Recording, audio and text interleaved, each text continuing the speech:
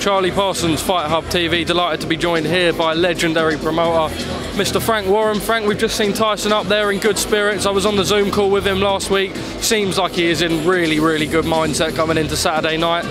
Just firstly, before we jump into that, can we just touch on Dillian's absence today? Any reason for it? Well, apparently his plane got delayed, Charlie, so that's where we are. But at the end of the day, Tyson's such a personality, such a great rapport with the fans that he can carry these things on his own. But it is disappointing, but he'll be here tomorrow for the press conference. Is it, I suppose, with how, not how well things have gone, but obviously Steve Bunce did the thing with BT, with Dillian, he joined the Zoom call, looked like there was more involvement. It almost feels like it's another step back, but I suppose, hopefully, Touch will be here for the press conference tomorrow. It better be, otherwise there'll be a problem. Let's obviously talk about Tyson. We see him up there in good spirits as always, taking his top off with Sugar Hill, the Tyson Fury way.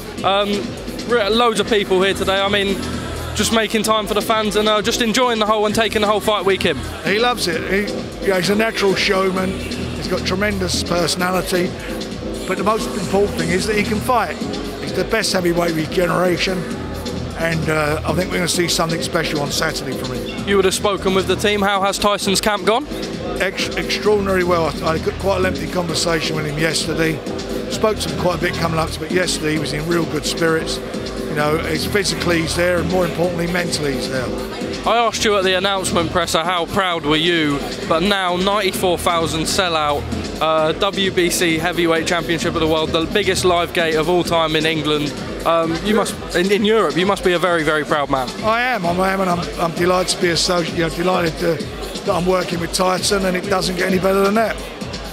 And then just quickly on to Saturday night, just a prediction from yourself, Frank. I've got to fancy Tyson. He's my man. I think it's going to be a real tough fight, exciting while it lasts. Believe he stops him? I think he's got. Well, I think he's definitely got the punch, and I think he's got the ability to do that. Frank Warren, as always, thank you for giving me a